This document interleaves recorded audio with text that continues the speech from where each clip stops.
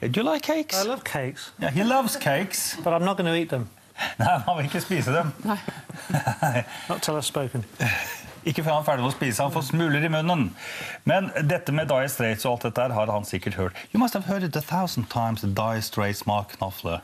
Yeah, it's... yeah. What about Guy Fletcher? Well, this is a new experience for me. Yeah. I don't really know what it's like yet because it's just started. You know, having made an album, which I meant to do 20 years ago, I just never had the time. And all of a sudden, it just seemed like the right time to do it. When we finished Mark's album last year, about a year ago now, and so I felt like everything just seemed to slot into place. And time. Here we are now. I mean, it's amazing to me that I got it finished so quickly. But... Han sto altså på scenen i går med Knopfler i Oslo Spektrum. Han er ute med sin første egne plate. You've written all the tracks here.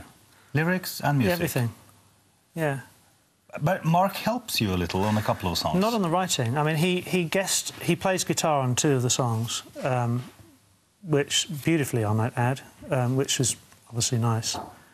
But I just felt, because I started writing songs 20 years ago, but I never really went at it seriously. And when I met Mark, of course, my life became very busy. So it just kept getting put on hold. And so last year was it just when it all happened, and all these songs came out. I don't really know where they came from, but it just all fell into place. You're a busy musician too. You play a lot of instruments. You played keyboard in the old Dire Straits, but you play guitars, steel guitars. I play a bit of everything. A bit of everything. Yeah. Are you brilliant in playing all those things? Not at all. Not? No, of course not. I started playing bass years and years ago when I was 12, and I just always had an interest in the record making process. Okay. So I suppose I would like to think of myself as a producer more than anything, because I'm always interested in all the elements. I don't really specialise in any one in particular.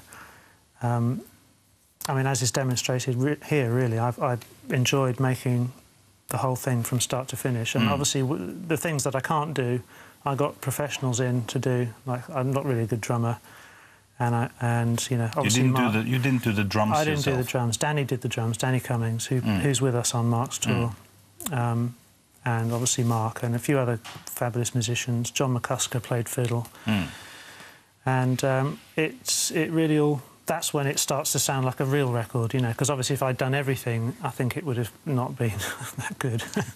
But is making your own records going to be your career now, or will you still go on playing with Mark? I don't know. I mean, to be honest, this isn't something that I'd planned. It's just something that I always wanted to do. And as I said, it just felt like the right time. So, I mean, I've got songs. I've got more songs in my head, I think. So I probably will do another one at some point, you know, when the time's right. We'll see. We heard this first song, "Love Is Coming Around," and Inamorata is also about love. Yeah. There's a theme there, isn't there? That's what I'm going to ask you about. Why? Well, no particular reason. It just came out that way. I mean, "Love Is Coming Round" is a song that I actually wrote 17 years ago. There's 2 songs on the album that I wrote a long time ago.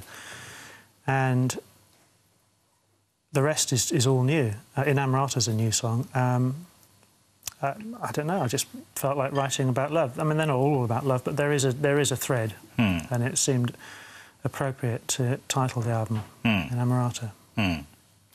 Your son is a musician too? Yeah. I tried to dissuade him. Yes. But he was stubborn? He won't have it. He's stubborn, yeah. He's got a band called Des Capulets. They're not speaking to each other at the moment, but they will. You know, it's like all bands. That, you know, they have their ups and downs, and they gig, and they're energetic. Okay. They're fantastic, actually. So you know, he's as determined as I think I was. So well, so just have to wish him luck. You just got to keep at it. Yeah. What are you going to play for us now, Guy? I'm going to play you the title track, Inamorata. Inamorata. Nice to have you. Thank you very much. You can go to our little modest stage. All right.